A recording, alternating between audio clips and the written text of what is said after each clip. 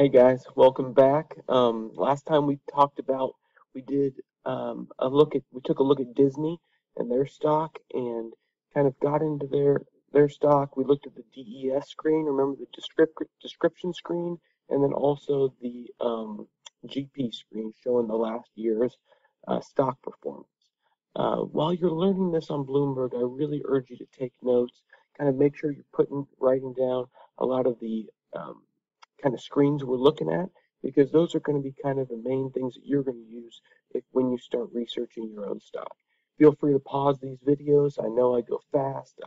I know this stuff fairly well, so when you're learning it, make sure you're going slow, pausing it, click around. It's fairly user friendly once you kind of figure out where to go in the system. So, um, like last time we started out, we can type it again. We'll do we'll start out with DIS equity. And Bloomberg is user friendly now. It's kind of an autocomplete, so you can type in DIS NEY. You don't know the ticker. You scroll down. Oh, there it is. DIS equity. Go there, and then typically we'll go to GP and to see that line chart again.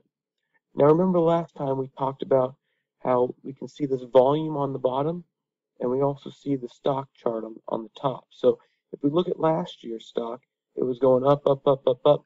Huge volume spike here in about late July, and then it started falling down. Now what happened there?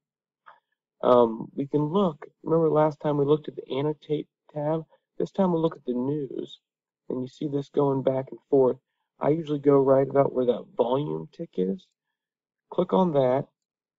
This news will show up, and you can see a couple of things. These are kind of the main stories from that time. U.S. media companies hit by sell-off as Walt Disney revises outlook for ESPN. Okay, so you can click there for the full story, and that's probably the reason for the big sell-off, probably a revision in their outlook. Sometimes these are for mergers. A lot of different things could be the case. So that's why I always like to click on these, and you can typically get probably the biggest stories from the last year doing that. So we've done GP, we have done DES. Another one I would like to look at is CN. That's for company news. And so when you're on Disney and you look up company news, you can see this is searching the Walt Disney Company, and it's giving you the top stories kind of from the last couple, the last 20 last stories. On the right side, you see the time. So this is all time where these are all from today. So you can start scrolling, and it'll go to the next page, or you can narrow your search to look up anything that you like. So for instance, I would maybe look up earnings, and typically it'll give you some type of earnings from the last earnings call. So we've done company news now. I typically look at that every so often if something's big's happening, or if I'm following something really closely. I make sure nothing's hit kind of in recently. And then you can also look up news like we showed you from the GP screen as well.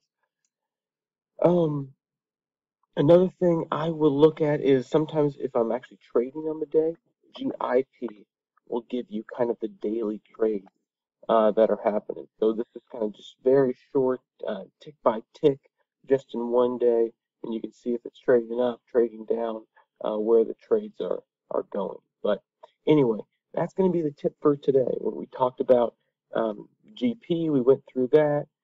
We also went through company news and how you can find the most important company news. And then I showed you kind of a GIP, which will be intraday, so just today's stock stuff. So enjoy, keep messing around with it, keep watching these videos. I like to kind of keep these short, below 5 minutes, to kind of keep your attention, but also so you can kind of grasp a couple concepts and then go along with that. So anyway, thanks so much.